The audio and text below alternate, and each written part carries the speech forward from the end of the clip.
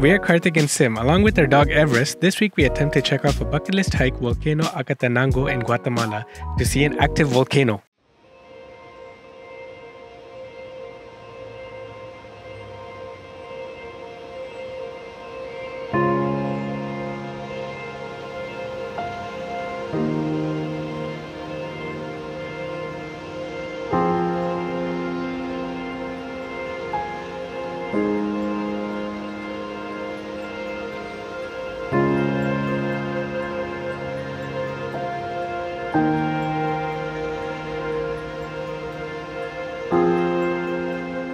Antigua is the hub for all adventure activities in Guatemala. We decided to get an Airbnb to stash all our valuables while we were out hiking for 2 days, and our tour operator picked us up first thing in the morning and drove us out an hour to the trailhead.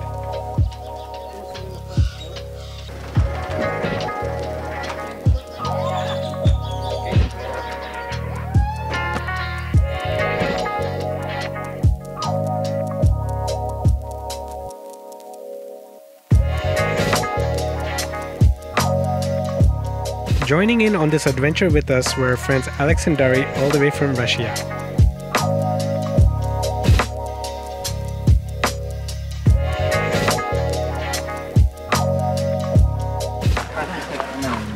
Our tour guides here are packing the food. This is our guide, Mr. Hello. What's your name? My name is Minor. Minor is our guide. And this is all the food we are taking. The hike is broken into 4 sections defined by terrain and altitude. We're currently at the trailhead at an altitude of 2,340 meters. This is our lunch. The guy, he will let you know one point where you're gonna get your lunch.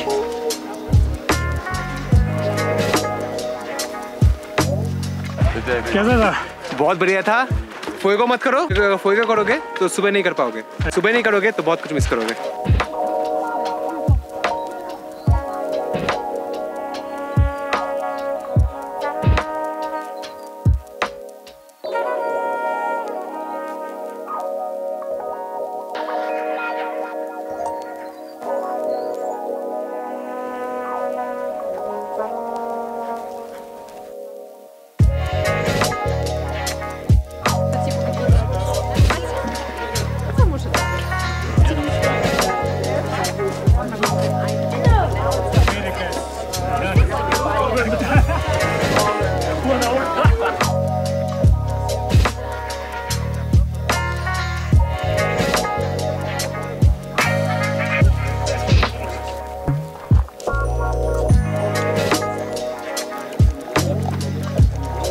How are you feeling?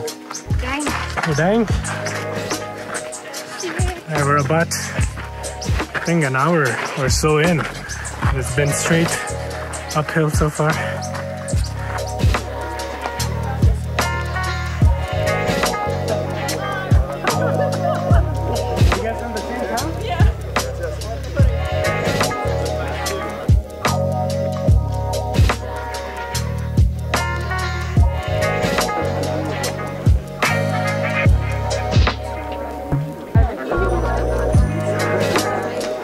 I'm so sorry about this guy, this is not good for motivation, but we are starting the hike right now. More or less, in 1 hour we are going to have lunch break. There will be like a halfway from the beginning to the base camp at the lunch break. Everest is a total champ. He's been going up and down like a million times. He'll have done this hike like at least 3 times, I think, by the time we finish.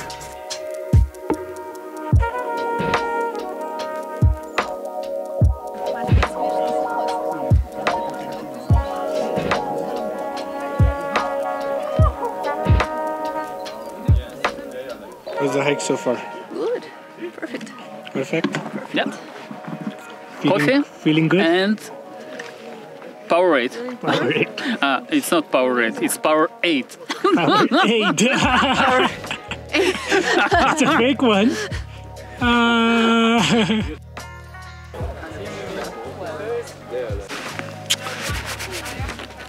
You got this. It's a hard hike, I'm proud of you. Not easy. Very, very steep, huh? 2 more hours to the base camp and then we can relax and watch Fuego. Who's doing the sunset hike? We'll see. Okay. I think I'll save my energy for sunrise. Maybe I'll do it. I don't know. We'll see. Our personal Mercedes-Benz leading us to the summit. Provecho.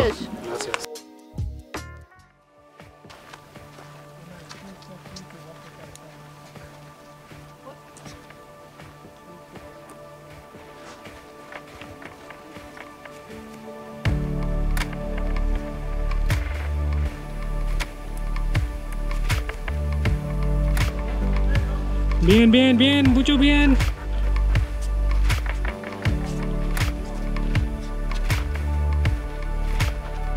Super steep hike. Definitely on the harder side of the trail rating. Slowly gaining altitude. It's just been a straight uphill.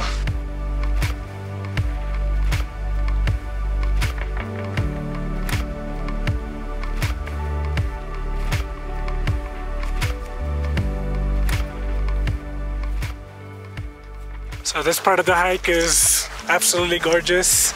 We're pretty much wrapping around Volcano Agua. Almost at base camp, I think, because the trail is getting flat. Oh boy, it's gonna be good to sit down and watch the views from there.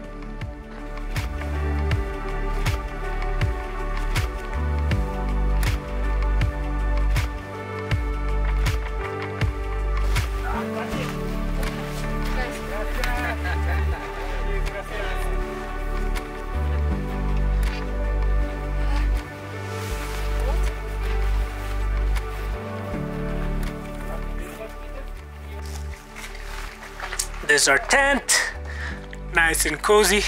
It's pretty good, huh? After a lot of pain and suffering and just a lot of pain, almost like 5.5 hours, 6 hours of hiking, we made it to our campsite.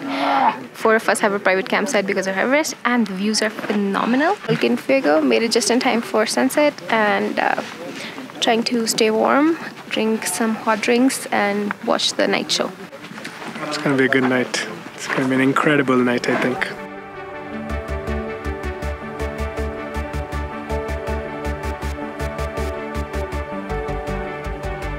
Oh my god, it's doing it!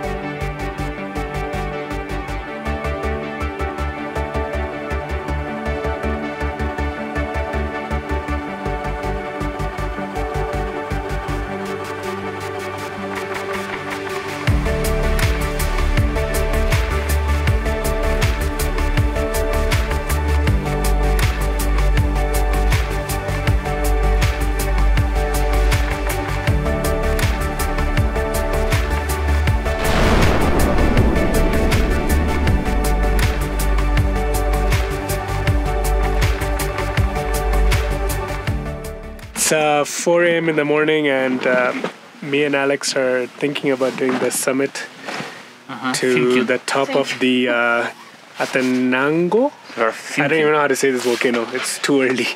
But we've had a terrible night of sleep because it's just cold and not a very comfortable place to sleep in, and earthquakes every few 20 minutes or so from the volcano erupting. Some massive ones. Last night you could hear like the earth rumbling. There's one where I could even feel the orange glow inside the tent from the volcano, from Fuego erupting, which is pretty wild.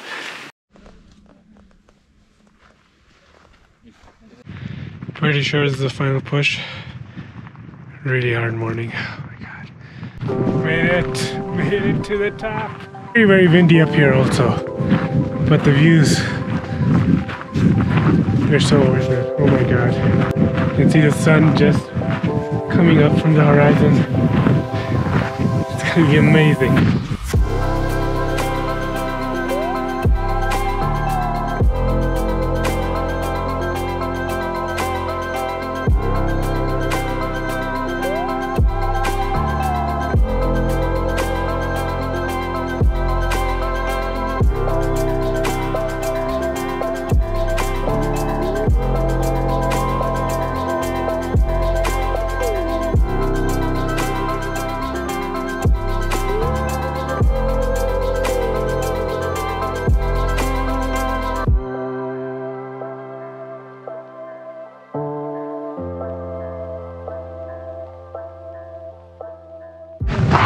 that's the route we came through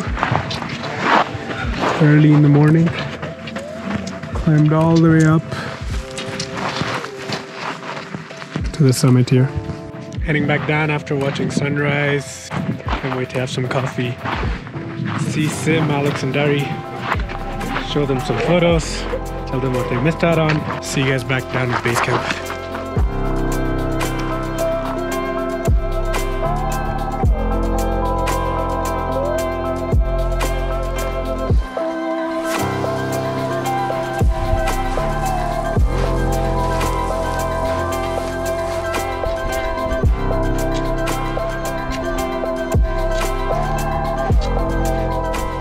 Fuego in the back, constantly erupting like every 20 minutes. Pretty crazy that you can get this close to it at a safe distance and watch nature doing its work. Pretty sure I came down the wrong way, but I made it.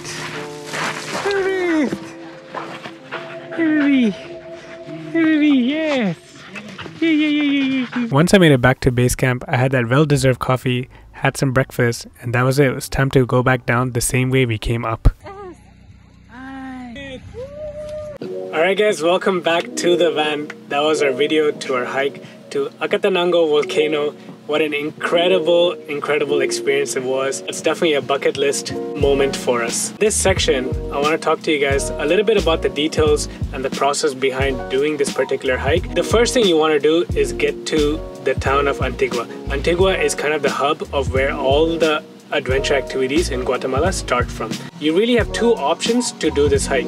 You can either do it by yourself because the trailhead is accessible. Everything is marked out pretty clearly. All you gotta do is pay for the registration, or what I would suggest is get a local tour operator. The reason why I say this is because if you do this by yourself, you're gonna have to carry all your hiking gear with you, your sleeping gear with you, and your food and water, which is a lot for this kind of altitude and inclination that you're going to be climbing over just a few hours.